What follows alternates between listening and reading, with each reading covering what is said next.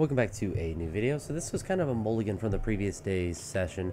I started to do snatches, they weren't going well. I think I was missing like 105 and I was just not feeling recovered from the previous day, or I just didn't feel like continuing that session. So I just stopped there. So yesterday was kind of a day off in a sense. And I kind of came today kind of wanting to redo that session, but I was also thinking like I want to do squats, and it ended up just turning into this giant session where I was able to do snatching and it went really well. Clean and jerks went really well. Back squats, bench, and some deadlifts without straps. So I actually did an actual super total session. So for snatching, I was able to get up to 115 and I didn't have any misses. I was able to make 115 twice. Got up to 150 in the clean jerk, which honestly didn't feel too bad at all, which was surprising. I thought the clean would be extremely heavy, but just pleasantly surprised that it didn't feel too bad. Snatches was feeling really good. Just trying to really finish the pull, as I've talked about in other videos a little bit. But also just trying to keep my hips back, which allows me to pull the bar longer, at least feel like I'm pulling it longer. And that was feeling pretty good. And just generally, like, even like that 110 there looked a little difficult, but like this first 115 didn't look too good, but the second one I thought looked a lot better. And just happy that it's an increase from the previous week, where I believe I did 110 twice and then 115 once, and to have no misses was also really nice, and just to have all the lifts feel pretty good. My left shoulder is a little bit sore after this session, which, you know, could be from the snatch, the clean jerk, it could be from the bench press.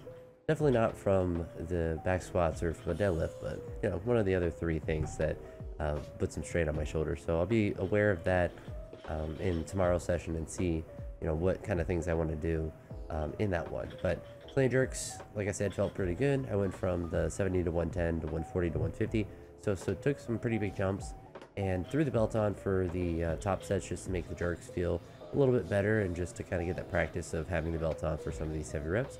And see there, caught the clean pretty well, and the jerk felt pretty good too. I feel like I get my feet out a little bit more, but I don't know, it just feels a lot more consistent right now than it had in the previous weeks, just with the fact that I'm confident with my shoulder being able to get behind my head enough. And I think it's good progress.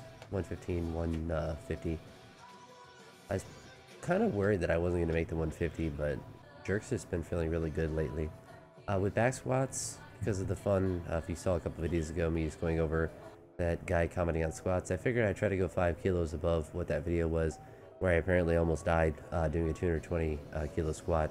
So that's why I had the collars on for all these warm-up sets, just to make the 225 kilos easier to reach. Jumped up to this 205, and the 175 actually felt pretty bad, but then this 205 felt pretty good. And so I felt pretty confident about the 225, and you know, no spots or anything, so I just risked my life here.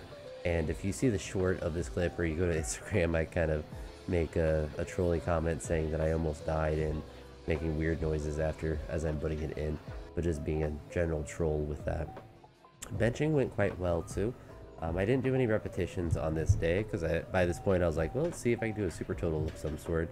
So I went from 70 to 100 to 120, so I only did the 3 reps there. And honestly, the 120 didn't feel too bad. I was starting to feel my shoulder a little bit at this point, so I didn't want to try to push past there. I also didn't have any spotting, which for the bench press I'm much more worried about than I am with the squat, because it's a little bit trickier to get off of. And I don't know how much I'll push really past this 120 while I'm in the shed, just because I'm using an Alico bar, which means that the bar is spinning, or I guess just any weightlifting bar will, but Alicos are really good at spinning, and so it's not the best bar to bench press with. So as long as I'm comfortable with the weight, I'm not too worried about it, but I don't want to be doing a super heavy weight and have it, you know, roll off my hands or something like that. And then for these deadlifts here, got up to 260. I definitely had more if I were to strap up, but as you saw there, I did not use strap, just used the hook grip, and that hurt tremendously because I just don't have the tolerance with those heavy weights with the hook grip. So I don't know, we'll see if I can push that up. At least probably the deadlift will be the one that will go up the most. And then obviously, you know, back squats would be nice as well. I'm not too worried about increasing the bench press. If I was just consistently able to do 120 and do some reps there, then I'd be perfectly happy with that. But as you saw, did quite a lot of work on this day, so be curious to see how I feel tomorrow and what kind of training I want to do. Since this day, last week, it was like a heavy snatch clean jerk day, and then I did the heavy front squats. So doing the bench and pulls on this day were even extra work, so I don't know how recovered I'll feel tomorrow, but we'll see. Get some sleep and get a lot of food and see how I bounce back and what kind of stuff I want to do. But that's gonna be it for this one. I'll talk to you all in the next video, and I hope you have a great day. Peace.